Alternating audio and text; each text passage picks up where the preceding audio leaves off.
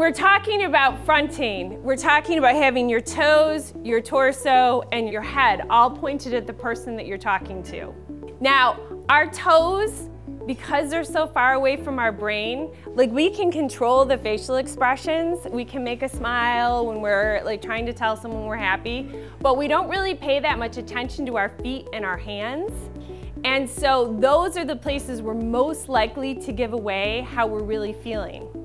And people point their toes where they want to go.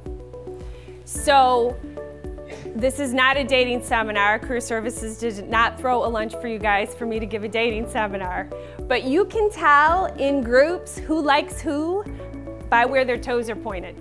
Okay, so you just stand right there. This feels like a lot to people. This is what fronting looks like. What most people do, let me just angle you out. What most people do is they actually talk to each other like this. Do you see how we're kind of cheated out? And most people think that they're fronting when they're doing this, but fronting is actually this.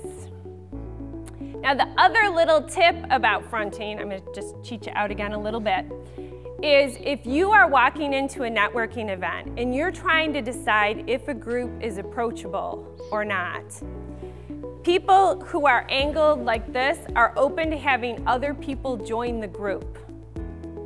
People who are fully fronting, this conversation is less open to being approached.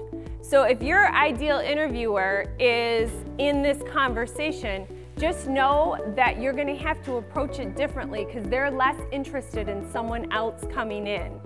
You might look for a moment when they're cheated out a little bit, or you know, if the career fair is coming to a close and you really want to make that connection, just know that you're interrupting, and so you have to have a more polite approach if people are fully fronting.